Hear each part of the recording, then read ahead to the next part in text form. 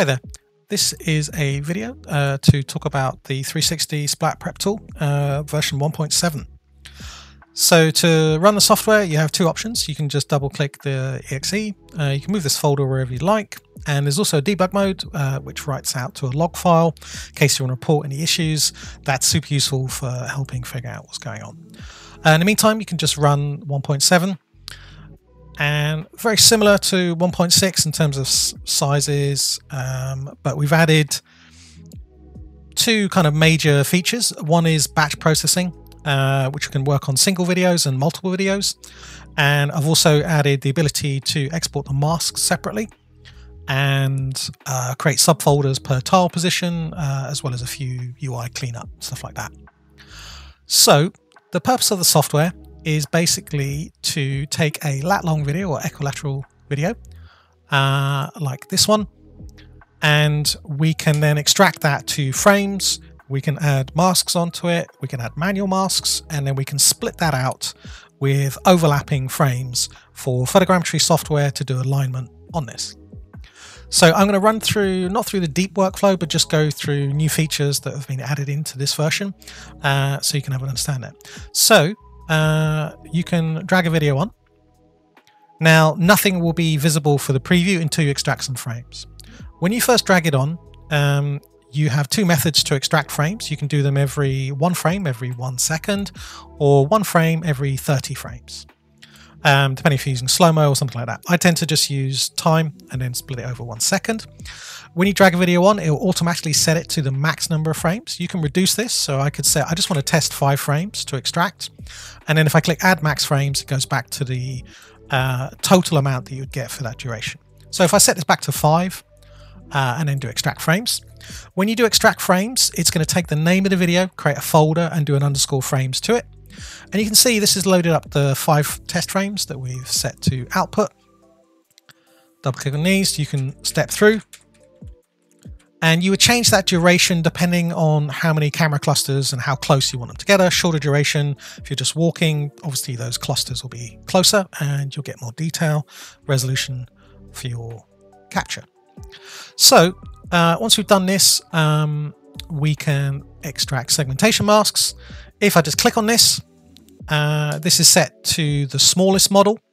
The lowest confidence expands the mask a little bit, and the detection basically is whether it down-reses the images. So standard, it is using a down-res, and enhanced using multiple passes at different confidence, that kind of thing. I added in an export mask separately here. So if you turn this on, what this will do is create either a folder or put the frames in here with a mask exported separately. I tend to have it off for AI masking because when I step through the frames, I'll see whether a mask has come on here. Because it's embedded in the image, it's loading that image up. If it's separated, it isn't loading it up. So just as a sort of feature, I find that works a little bit better. Now, I can just hit batch process all steps if I know what these settings are going to be. So I could do axmad frames, just hit go, and then it will process through all of this. If I don't want to include the AI masking, I can just uncheck batch process AI masks there. That works really well. So just running this now, if I do batch process all the steps, it's going to extract images again, assuming that you may have changed that. So you can see the folder immediately gets deleted, what the contents do, because I've got this clear output folder before extraction checked on. Tend to have used GPU acceleration on. The extraction's a bit quicker.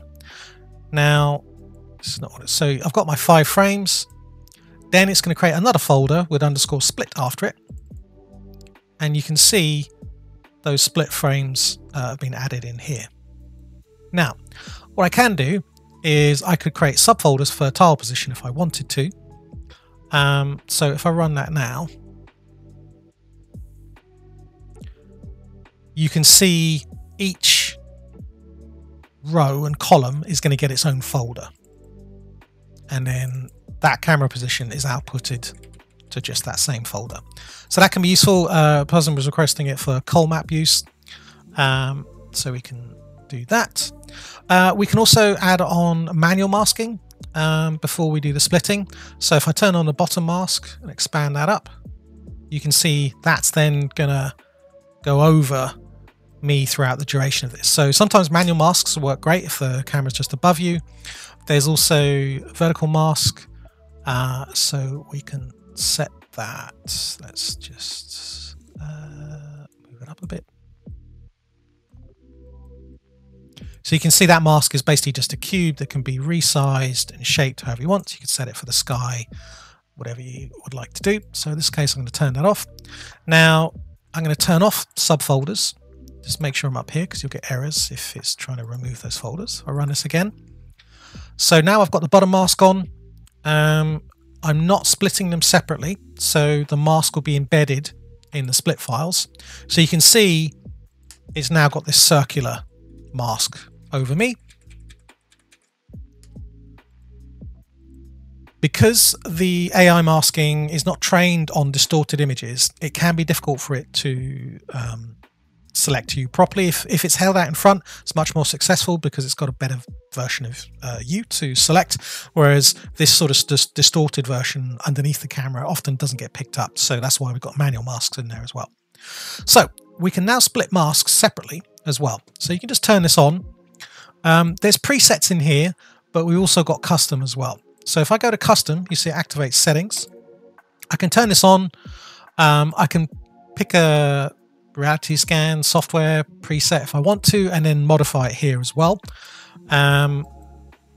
These are guesses from doing research. If you've got better settings you feel the preset needs to use, please leave a comment and I'll make sure that gets changed. So for the moment, I'm just going to switch this to Colmap.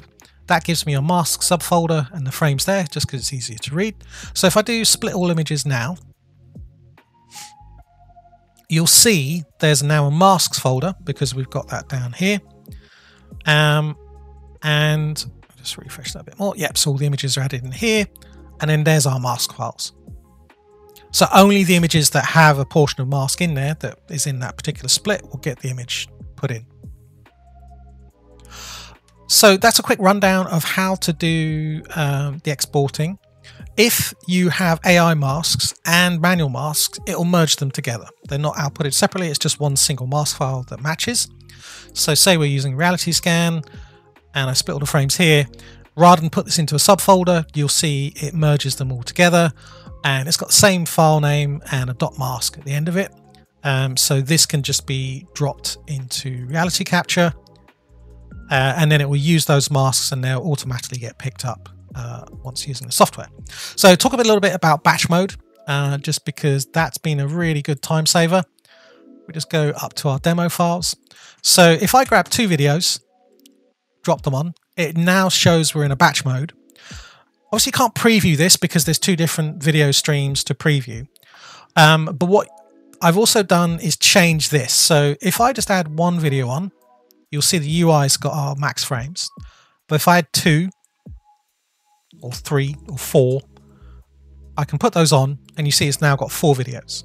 So what I can do is, at the moment, if I just do extract frames, it's going to go through every video, extract every frame every second until it runs out of time, basically, on that video.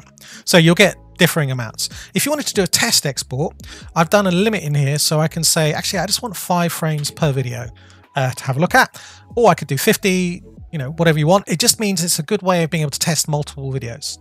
So what I've done is I can just hit process all steps and it will run through using these current settings on both videos. You can also just extract frames. So if I run this is going to batch extract the frames only. And this can be quite useful where you just want to look at the frames within the tool. And you can see it's stepping through each video. The path will change here. And it's batch extracting the frames, and you can see down here all these underscore frames folders are being released there. Be very careful about disk space. Can't make guarantees this is going to be accurate in terms of what this output size is going to be or anything like that. So if I then did batch process all steps, it's going to output everything. I haven't got AI masks on here, so it's going to ignore that. So that should work fine. And then you can see if I took one of these videos, say we just grab this edge case one, drop them in. That's interesting. Did that fail? Edge case. Oh, maybe I didn't have that one selected. Okay, that's interesting. Let's just grab these three and see if this works, in case there's a problem on that video. So once I've dropped them in, it's kind of gone to this max frame, but we're going to just set this back up to 5. Extract frames again. I'm just going to double check raising. Sorry, the edge case one got picked up. Yeah, okay, we're there. Yeah, there's our 5 frames. So as I said, you can extract them, but you won't get a preview. What you can now do though is say we grab this one, drop it on.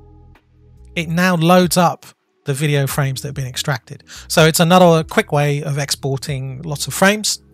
And those are 5 frames, so I could drag these two, drop them on. And then if I lower this just because it's a little bit slower, I know I'm going to do standard. So I'm going to do 55 overlap with the bottom mask on, 12%. I'm going to switch it to Col Map so I get masks in a separate folder, and then just do split all images.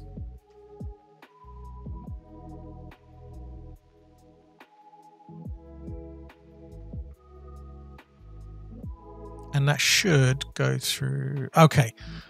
Yeah. So splitting doesn't work in the batch mode, but batch process all steps will. So if I hit this, that should run through. Yeah. It will do the extraction and then it will do the splitting. This should update in terms of what it's actually doing for the software release. But yeah, any issues, any problems you find, you can see I'm now getting both of those frames, and then it's doing the splitting out here. Got the masks there separately, and then all the frames are being outputted into there. Hopefully this will be a big speed up for your workflow and will allow you to process a lot more data through we have previously. Again, please leave any comments in the comments section on YouTube, or drop me a mail from your purchase email from Gumroad with any suggestions or bugs or anything like that. It's really great to hear from users and how they're getting on with the software and any issues they might be having.